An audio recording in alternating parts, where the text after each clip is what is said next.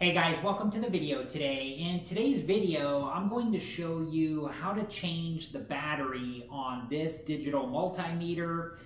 And it's made by this company here. I think this is pronounced AstroAI, but I'm not sure. It might be pronounced something different. But before we begin, make sure that you're wearing the proper safety equipment and take all safety precautions. And make sure that you read through all of the information on the box and any information that came inside of the box, including the user manual, before you use the digital multimeter or before you try to change the battery. Okay, you want to make sure that the digital multimeter is turned off, which we can see this one is, and then you want to make sure that all of the test leads are unplugged from the digital multimeter. And we can see that the test leads are unplugged from this digital multimeter. So I'm going to turn the digital multimeter over, and then right here is the battery cover. And I just have a Phillips head screwdriver, and I'm just going to unscrew this screw right here that's in the battery cover.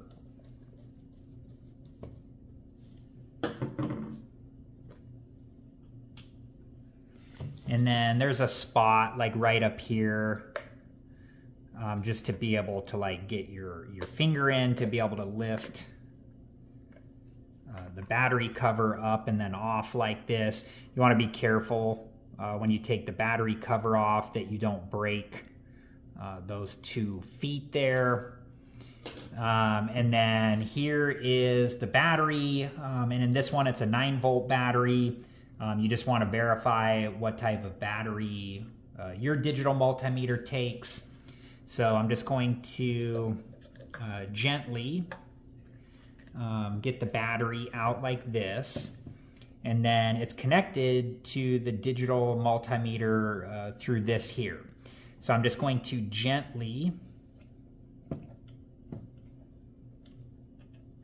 remove this, and you want to be careful because you don't want to damage the part that connected to the 9-volt. Taking my time and being careful.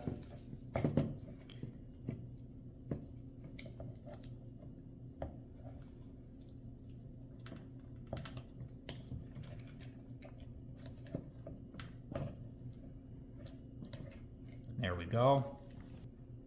And with the old 9-volt battery, you want to make sure that you store it in a safe place until you can take it to the proper recycling facility.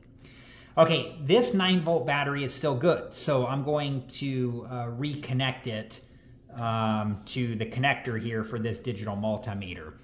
And on the 9-volt battery, one of the sides, this side here, has a small part where the connector will plug onto, and then this side has a bigger part. So we can see on the connector here that one side has a small side and one side has a big side. So the big side on the connector will match up with the small side on the 9-volt battery, and then the small side on the connector will match up with the big side on the battery. Okay, so I'm just lining the connector up with the battery, and you want to be careful of the wires here too. You don't want to damage them. So I'm just lining the connector up, and then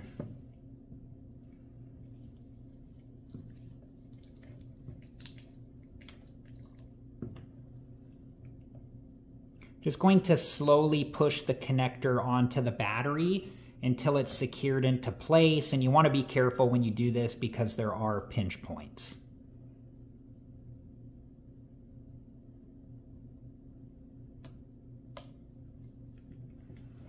There we go. And if you look in the battery compartment, it shows us down there which side the plus side goes on and which side the minus side goes on. So we can see that I have the plus sign side of the battery on the correct side and the minus sign side of the battery on the correct side.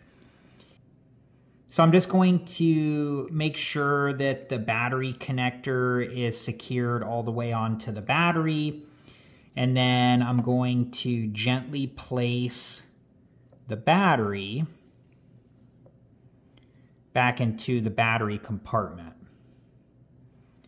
When you do this, you just want to be careful because there are pinch points.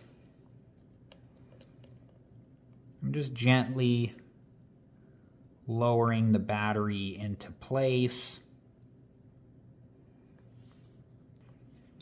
And just making sure that the battery is secured into the battery compartment properly.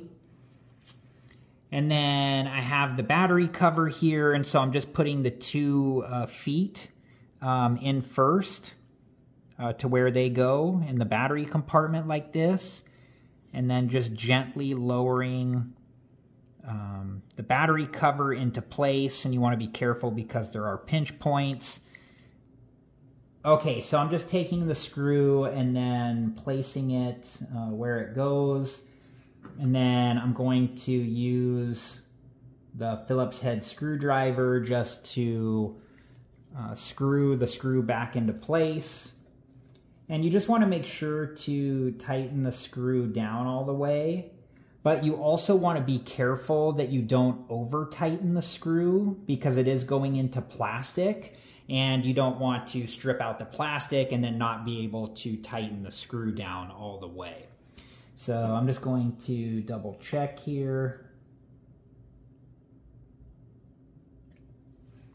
And I'm going to turn the digital multimeter over here. And then I'm just going to turn it to the continuity setting just to make sure that it's working.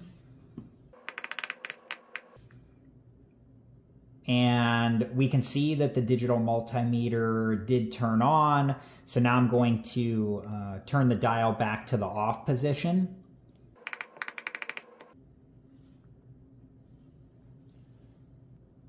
All right, guys, I hope that this video was helpful, and thank you so much for watching.